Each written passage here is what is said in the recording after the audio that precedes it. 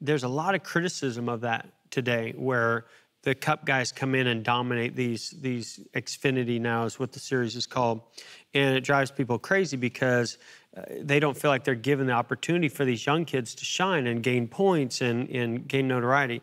And I beg to differ, because had I not been in that series racing against the best, learning from them, but also if I hadn't have won that race in Atlanta that day and beat Mark Martin and Dale Earnhardt and Dale Jarrett and other Cup drivers, nobody would have even noticed me, in my opinion.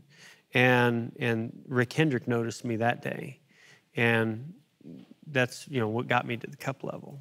And is that his first real look at you? Yeah. Well, the way he tells the story is the first thing that he saw was some kid driving the car sideways with smoke rolling off the right rear tire.